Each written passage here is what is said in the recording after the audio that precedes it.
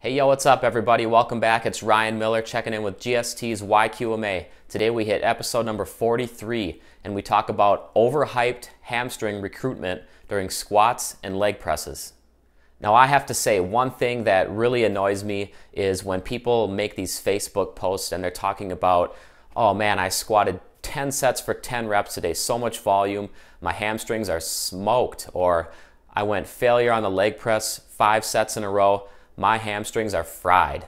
Now, in reality, I always laugh at these posts because it's just not the truth. The truth is that hamstring recruitment during squats and leg pressing is so overblown.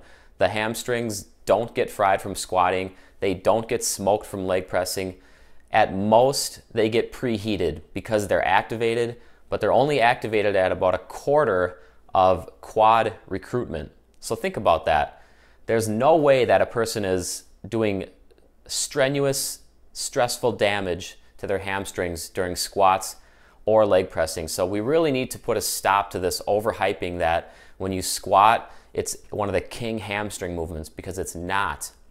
Now, the reason for this is because when you squat or leg press, you actually bend at the hips and at the knees. And what happens here is, for a muscle to really get worked, it has to either vastly shorten or lengthen. Now, that doesn't happen when you have a muscle lengthening at the hips when you're bending your hips, and then you have that muscle shortening at the knee when you're bending your knee. And those things both happen simultaneously during a squatting or leg pressing motion. And so what happens is the length of the hamstring muscle actually changes very, very little, because you have a shortening on one end and a lengthening on the other. So when those things are happening simultaneously, just say your hamstrings are, instead of doing this, you have a shortening here but a lengthening here, and that's happening simultaneously. So you just have this. So really, your hamstring is not lengthening enough to produce stress on it, and it's not shortening enough to produce stress on it either. So you get very, very little hamstring growth and hamstring strength increases. Now, that's the main reason that people who talk about smoking their hamstrings during squats and leg presses are wrong. And that's a biomechanical fact. So you really can't get around that. You can think about your hamstrings when you're squatting and leg pressing all you want, but mechanically they're just not going to be working. They're not going to be getting stressed as much as those quads and glutes. And actually that study showed that the hamstrings only get recruited about a quarter or 25% as much as the quads during a leg press or a squat. And so the question becomes, how do you work your hamstrings? If squats and leg pressing and compound movements for the lower body of that same nature are not going to work your hamstrings enough to get them to grow and strengthen, how can you work your hamstrings enough?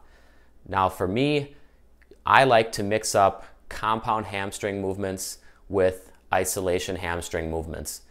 Isolation hamstring movements are extremely important for really targeting in on those hamstrings, because there's a lot of different compound movements to hit other muscle groups in the body, but the hamstrings are pretty limited, and they're limited to movements like Romanian deadlifts, good mornings, hyperextensions, and cable pull-throughs. But even with those exercises, the glutes take a large beating. And so the glutes are heavily recruited during all of those exercises as well.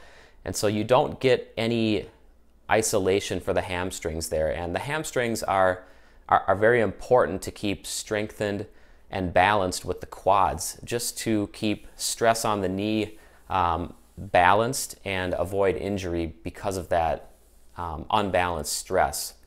And so that's why the hamstring curl is extremely important. You don't want to leave that out of your programming. Don't just put the Romanian deadlift in there or the good morning in there and call it good.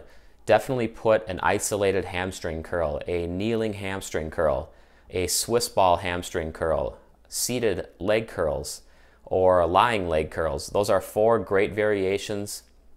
Obviously, I prefer them all over the Swiss ball leg curl just because I prefer variations that can easily have resistance added to them. It's tougher to do that with a Swiss ball leg curl, so I'm a fan of hamstring isolation machines like the seated leg curl, lying leg curl, and kneeling leg curl. But I'm not saying that you should only isolate your hamstrings.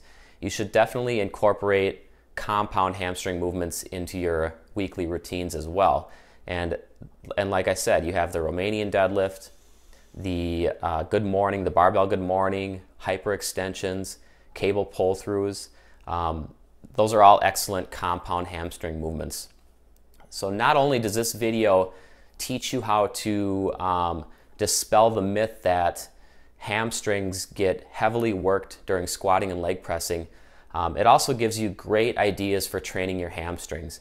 Now generally, I like to put in about an equivalent frequency on hamstring versus quad and glute training.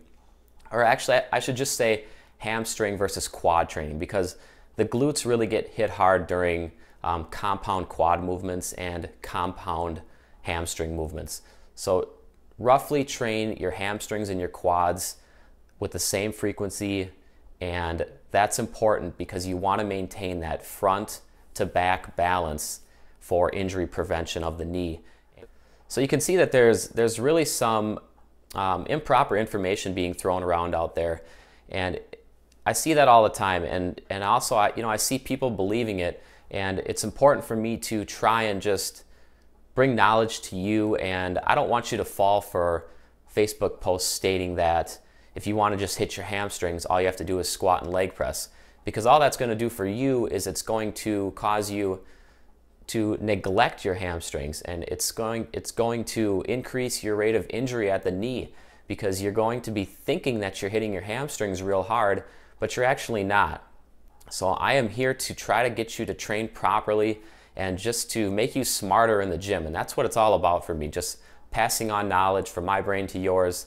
And if you would like to keep learning from me, just please subscribe to this channel, and you can always contact me directly for follow-up questions on any of my videos. You can email me at ryan@growthstimulustraining.com.